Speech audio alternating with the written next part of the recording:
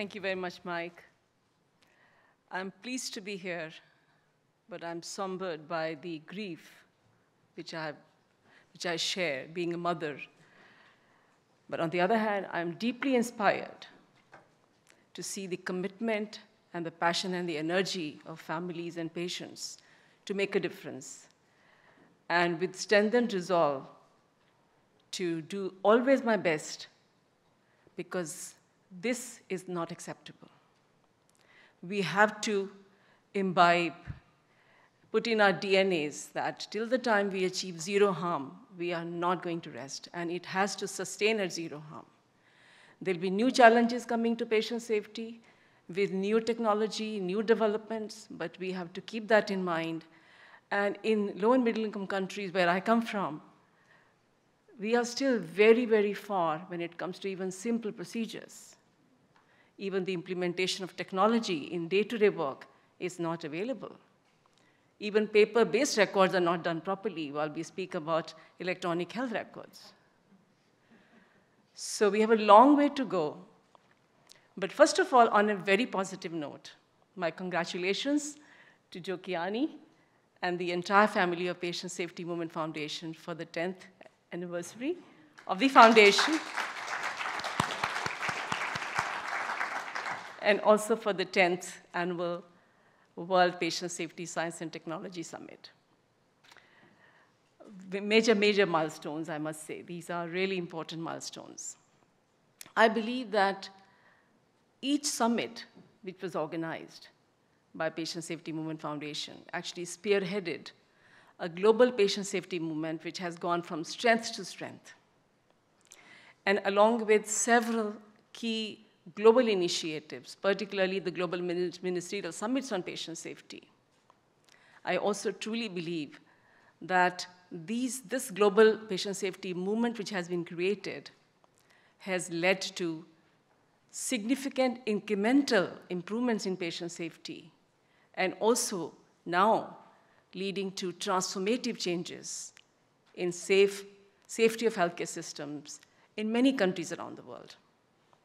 In addition, I think there's more and more recognition of the huge burden and the problem which health systems are facing, which is the burden of harm in healthcare, which is avoidable, which is unnecessary, and totally unacceptable. Whenever we ponder over what is the problem, how big is the problem, we come across estimates of the burden of harm, mainly based on studies from high-income countries. However, we all recognize that patient safety is a global public health concern, and it's a major challenge. The studies still coming from low and middle-income countries are limited. And based on these limited studies, the estimates which we have from the literature is that every minute, at least 5 patients die in low and middle-income countries in the hospitals. So it is not incorrect to say that the burden of harm in healthcare is grossly underestimated.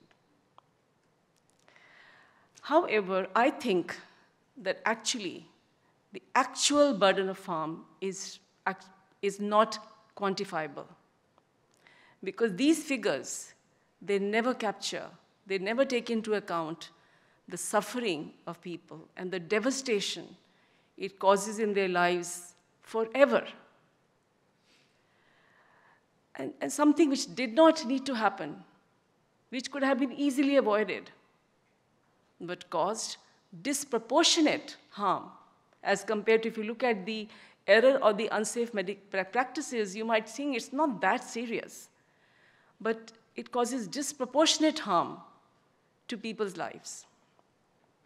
When I was a medical student, I witnessed several incidents of harm looking around in my teaching hospital.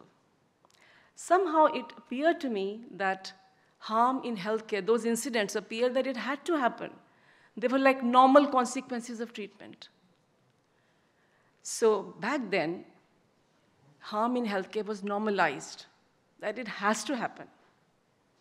but that should not be the situation, and that is not the situation. We have seen that since the beginning of the millennium, there has been patient safety movements, from the report to Are is Human to Organization with a Memory.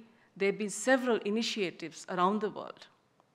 And these initiatives, through extensive efforts of leaders, which are global patient safety advocates, champions, political leaders, and I would like to name a few of them without whom this movement would not have been possible. Dr. Don Berwick, Sir Liam Donaldson, Dr. Victor Zhao, Sue Sheridan, Helen Haskell, Mr. Jokiani, and Mr. Jamie Hunt, and WHO DGs, Dr. Chan, and Dr. Tedros. But there are many, many others. Everyone in this room and everyone who works on patient safety, they are contributing in their way to the global patient safety movement. And this has really changed, and it continues to change the scenario. So I have a couple of slides which I would like to share. So we all recognize that years of effort, particularly since the time the Global Ministerial Summit started, building on the momentum created by summits organized by Patient Safety Movement Foundation, and the first one I attended was in London, where Dr. Tedros also joined. All of them have provided a very, very strong foundation for our global work on patient safety. Unprecedented political momentum on patient safety. And that led to a watershed movement in May 2019, which saw the adoption of a resolution on patient safety, global action on patient safety, and that also provided a very important launching pad for establishment of World Patient Safety Day and the Global Patient Safety Action Plan. Sue spoke about the Global Patient Safety Action Plan. Sir Liam also referred to it. This is something, again, a very historic moment. The adoption of this action plan was a historic moment in May of 2021, when the 74th World Health Assembly adopted the resolution and the action plan.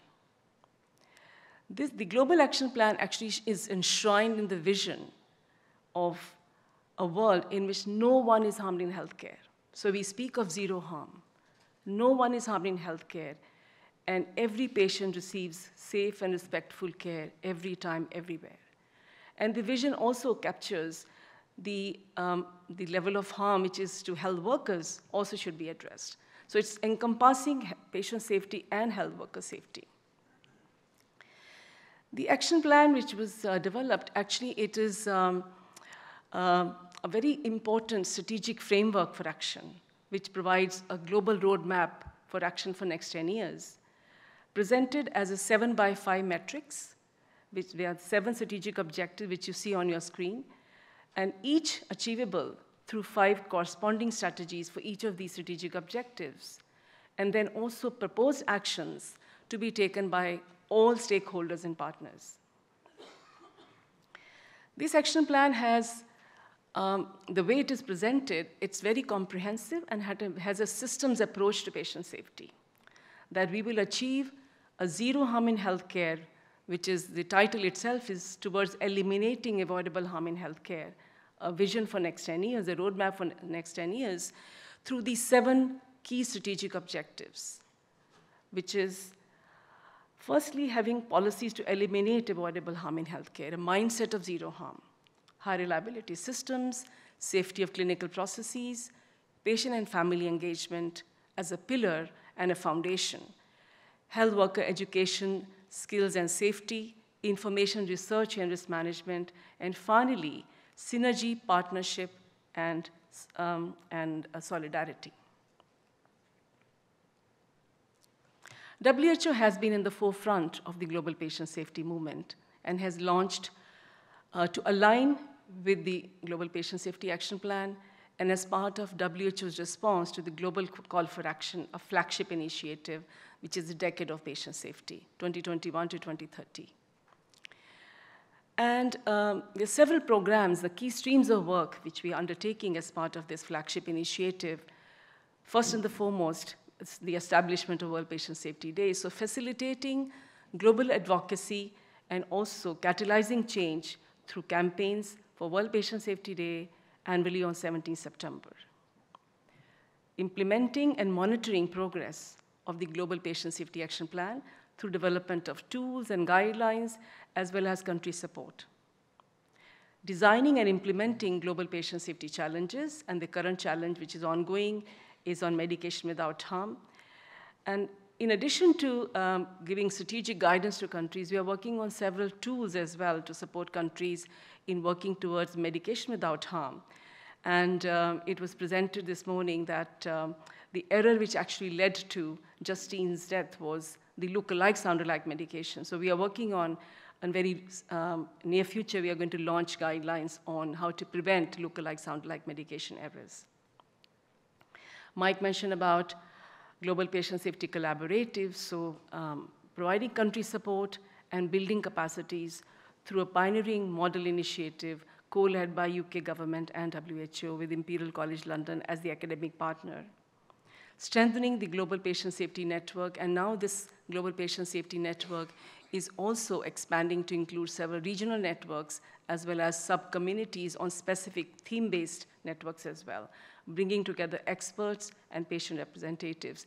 Patients for Patient Safety Network also is within the umbrella of Global Patient Safety Network, providing opportunity to patients and families and health workers who are committed to patient-family engagement to contribute to this discussion, an interactive forum.